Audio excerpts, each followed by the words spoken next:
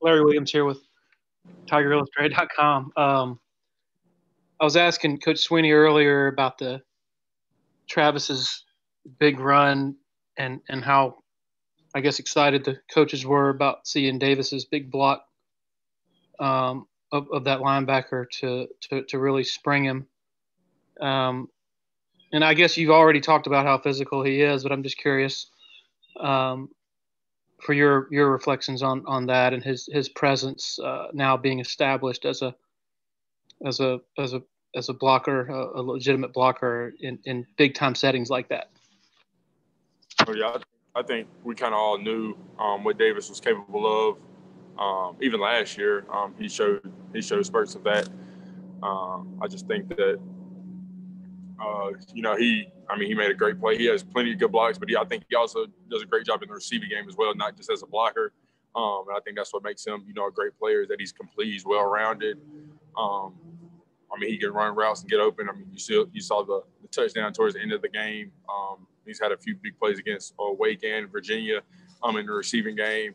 And I think blocking is something obviously he's great at, but I think he's a complete player and he's a well-rounded player, and that's what makes him, so significant to our team and especially to our position.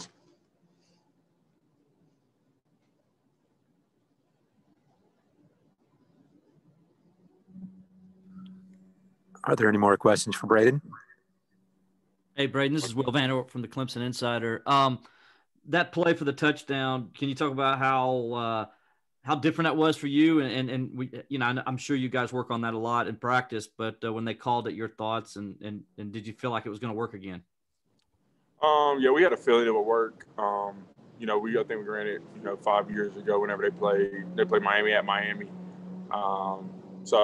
We kind of worked on it a few times throughout the week.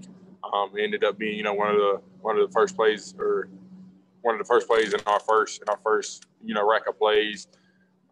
It ended up we successfully did it. So it was good. It was a good play call. But yeah, like you said, we worked on it all week. Getting the timing and stuff of that down. Making sure nobody's offsides and things like that. But I'm just glad we were able to execute it well. Did you feel sorry for the DB that got hammered there by Jackson on that play? Yeah. When Jackson is running full speed and you're in his way, that's going to end bad really for anybody. But yeah, it was the whole line was pretty much down the field blocking. So I'm appreciative for them on that play, and really all night. So yeah, they did a great job. Hey Braden, it's Josh from the Post and Courier. On that second touchdown, you kind of had a collision with the defender trying to tackle you, and you were able to stand over him for a moment. Just what was that to kind of win that battle and be able to cross the goal line like that? What did you say? You kind of went out. Oh, yeah, sure.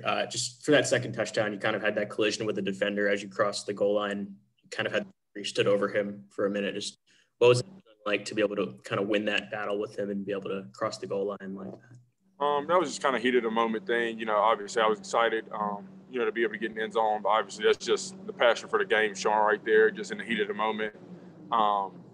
But, like I said, I'm just happy we were able to, come out with the win, and I was able to do some things throughout the game, to play a part in that. And like you said, that was just one of the plays that you kind of see the passion flowing throughout the players when things like that happen through a game. So, it was an exciting moment, but you're just trying to get to the next play and just keep getting better. Braden, is in a chippy game like that, when there's targeting and a lot of yapping, is there a fine line between sticking up for yourself but then doing too much and drawing a flag or drawing the ire of your coach?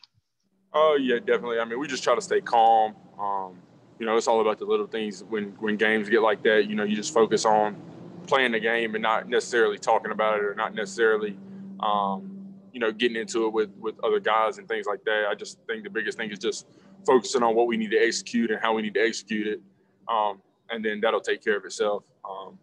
We don't really need to really be talking throughout the game if we're doing the things that we're supposed to be doing, our game can speak for ourselves. So. Can it be sometimes hard to resist that temptation though? Oh yeah, for sure. Yeah, for sure. Every competitor, you want to, if somebody says something to you, it's going to be, you know, that's your pride. You know, that's everything on the line that you're talking about if you feel like you don't say anything back.